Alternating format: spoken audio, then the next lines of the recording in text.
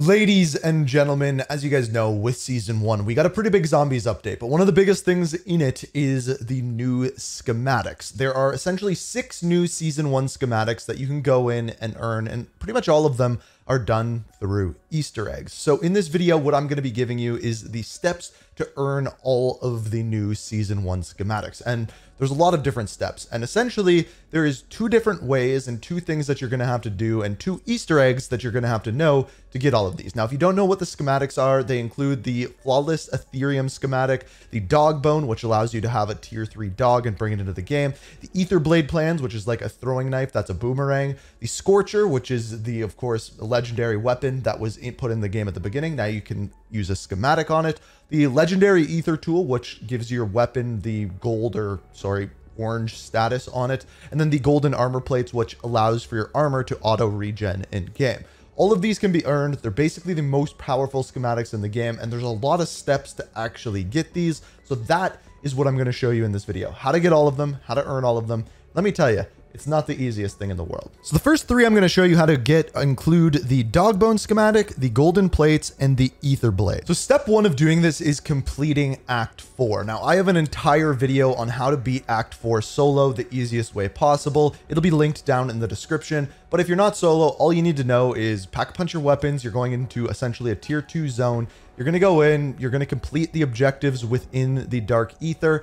Eventually, you are going to spawn this giant worm, an ether worm that you're going to have to fight. If you're doing this solo, watch the video down in the description. If you're with a team, just know that you have to put out a bunch of different damage, use pack-a-punch weapons, use turrets, they work really well. And on top of that, if the worm buries itself underground, you're going to want to shoot some sort of explosive at the ground to get him to pop up, because when he's underground, he is going to regen health. Now, when you actually complete this boss, this is the part of how you get the schematics. You're going to need to go into the rift that it spawns, and it is going to give you this journal. It's a legendary journal. You're going to want to extract and then put that into your storage alongside everything else that you extract with. Put it into your storage because there's a couple other steps that we're going to need to do next that is going to allow us to actually earn the schematic. So there are 3 other items that you're going to have to obtain, and there's a couple of different ways that you have to get them. So the first of which is the dog collar. For this one, you're either going to need a Molotov, or I believe a thermite works as well, but I know guaranteed a Molotov does.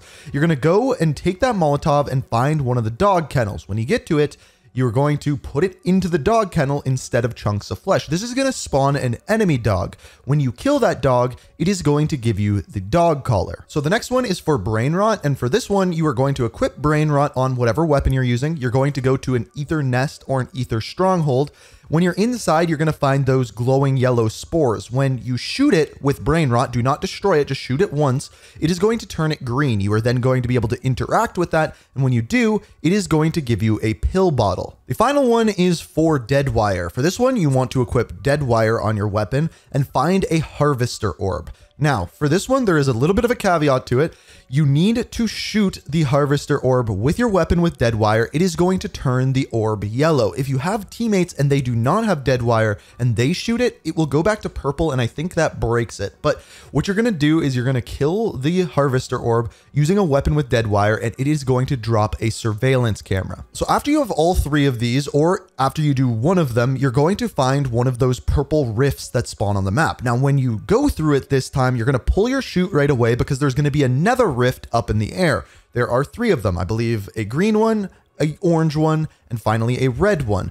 When you go through these, they are going to give you immediately a bounty contract in its respective zone. So the green one's a tier 1 zone, the orange one is a tier 2 zone, and the red one is a tier 3 zone. Each time you complete one of these, it's going to make it so that those items that we just got turn legendary. So then you're going to have the legendary dog collar, legendary pill bottle, and legendary surveillance camera. And don't forget about your legendary notebook that you got within Act 4. So you are then going to take all 4 of these items, and you know that giant tornado that's in the air? You're going to go there. You're going to find 4 pillars there, each of them with their own weapon mod on them. So you're going to take the chilled notebook and put it on the frost blast pillar. You are going to take the pill bottle, put it on the brain rot pillar. You're going to take the surveillance camera, put it on the dead wire pillar. And finally, you are going to go to the napalm burst, and that is where you're going to put the dog collar. When you put them all on the correct pillars, it is going to spawn a giant ether portal. And when you do, a mega abomination is going to come out. So this is actually the easiest part of the whole thing because I'm going to show you a way to cheese it. If you actually just go in the water, swim across it to the other side, none of the zombies or elites or anything that spawn in are going to be able to attack you. Even the mega abomination is going to have its one attack that's a ranged attack, but you can avoid it very easily. And you can just unload into the mega abomination and kill it from across the way without any problem whatsoever. Now, believe it or not, we are still not done because when you take out that mega abomination, it is going to drop an aether sigil. Now, this sigil is kind of a bronzy color, and what you do with this is take it and put it into that portal that we just spawned. When you do, it is going to take you to the dark aether once again, but this time, essentially, there are tier 4 zombies, not tier 3, which means there's tier 4 elites, and they are very, very hard to kill. This part is very near impossible to do solo. It is very, very difficult, and two of the things that we're going to do, I will almost say are impossible solo, but you're going to want decoy grenades is what you're going to want to know. Now, when you do this, you're going to have 30 minutes inside the dark aether. There's going to be 3 bunnies that spawn around the map. And when you find the bunnies, if you can't find them, by the way, I'm going to show you the spots that they are. But if you can't find them, they laugh. You can hear where they are. You can locate them that way. But the first one that we have here is off to the left-hand side. It's on top of the armory. And when you get this one, it is going to give you a harvester contract. To do this one, you just have to go to the 3 different harvesters, activate them, and it's going to give you a rift award. This is the easiest one to do solo. Now, when you do these, a lot of the time they're going to give you something called an elder sigil. We'll come back to this in a minute, but that is how you actually get the schematics. Now, the other contracts, the next one kind of spawns on top of one of the spires of the castle. If you go to the location you're seeing here, that is where you will find it. This one is going to give you an escort contract. When you complete that, it'll give you another rift. The final one is in the bus on the road here. You grab this one. It is going to give you an outlast contract. That's probably the second easiest one, but still very difficult and very near impossible to do solo. Now, in this area, when you use just the regular aether sigil, it is not going to give you any sort of schematics. How you get the schematics is you go in with the elder sigil. So that kind of yellow sigil that it gives you, you then take that one and put it inside the portal. By the way, if you go in and do this and you die and you lose your sigil and you don't get an elder sigil, what you're going to want to know is that you can get another aether sigil by completing tier 3 contracts in the tier 3 zone. So now you have the elder sigil. This time you're going to go in once again. The bunnies go in the same place. They give you the same sort of bounties, but this time you only have 15 minutes. This time when you complete them, it is going to give you a schematic. If you are doing this solo, the only one that you're probably going to be able to do is the aether extractors, the very first one that I showed you. If you are with a team, you can complete all 3 and each of them is going to give you a schematic. So that is how you get the aether blade, the dog bone, and finally the golden plates, all of which are very, very strong and all of which will help you in the next section and the next Easter egg we have to do. So the next set of schematics is for the flawless aetherium crystal, the legendary aether tool, and the scorcher. Now this one you have to do a completely separate Easter egg to do. This one, the Easter egg is easier. However, the boss fight is more difficult and it is near, not impossible, but near impossible to do solo. So this map here is made by a guy named Detonated, and we're going to look at this a couple times throughout it. It's an awesome map. Good on him for making this. But where we're going to start here is focused on the 2 stars in the top left or top right hand corner of the map. The one that I specifically go to here is in Orlov military base. When you go to that location, you're going to go in a specific building, and on the 2nd floor, you are going to find a room, and you're actually going to get an audio cue when you go in the room, and it's going to tell you about a map and some pictures that they have on the wall. You specifically want to pay attention to the 4 pictures. When you look at them, they're going to correspond with 4 different areas on the map. And when you're watching my gameplay here, you're going to kind of see me look at the pictures, look at my map, and then ping different areas on my map. In each of those pictures, there is going to be kind of one of these portable UAV things that you can go to,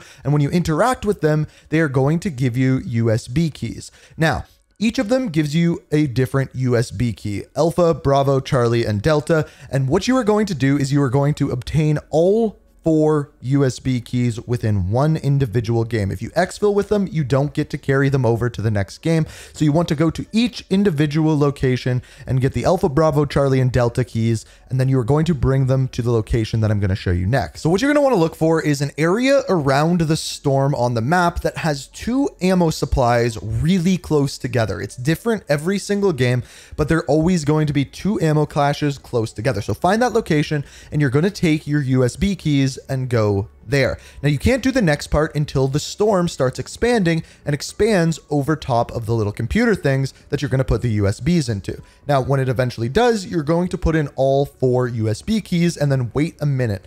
After you wait a minute, zombies are going to spawn, and then all of a sudden, a giant red ether worm is going to come in and start attacking to you. This is the strongest worm that we have fought against so far, and it is very hard to take down. In fact, it is nearly impossible to do solo. I've only seen a couple of people do it so far. Essentially, what you need to know is, first of all, the storm has moved in, so you're going to need a durable gas mask. The durable gas mask can be restocked using the ammo caches. So whenever it gets low, go to the ammo cache, refill it. If you lose your gas mask, you are essentially screwed. Now, you only have a set amount of time until the end of the game, so you're going to want to do a lot of damage really, really quickly. Now, the more players you have with you, the more health the worm is actually going to have. So it is possible to do solo. It is just very, very difficult. But eventually, when you complete it, when you kill the worm, it is going to give you one of the 3 schematics that we have left. The flawless aetherium crystal, the legendary ether tool, or the scorcher. So you at least have to do this 3 times to actually obtain all 3 schematics. So that is how to unlock all of the new season 1 schematics within Modern Warfare 3 Zombies. Now, the one thing I did want to say in this video is this can be extremely, extremely frustrating. A lot of these take a lot of time. You need a lot of essence. You need to triple pack a lot of weapons. And with the way that the game is currently working, and what I mean by that is how it crashes literally all of the time, it is incredibly frustrating. Something needs to be done in this game where if you crash, your items are kept or the amount of essence you have is kept, because the amount of times that I've worked up to like 50,000, been ready to tombstone, go in the next game and actually complete the Easter egg, and then I've crashed and lost everything is way, way, way too frequently. And something needs to be done about it, because doing all of these, taking all the time to do that, and then just having it crashing is so frustrating. I just wanted to throw that in there. I know it has nothing to do with getting the schematics. I just wanted to address it. I don't see many people talking about it, so I just wanted to throw that in there. But that is how you get all the schematics. Hopefully I could help you out. Hopefully you learned how to do it. Hopefully you can do it for yourself. And if you did, let me know down in the comments. But if you enjoyed the video, you found it helpful, hit that like button, subscribe, turn notifications on, all of that kind of jazz. Many more videos coming soon. We've got some more zone content coming this week, some more zombies content, so stay tuned. Thank you so much for watching.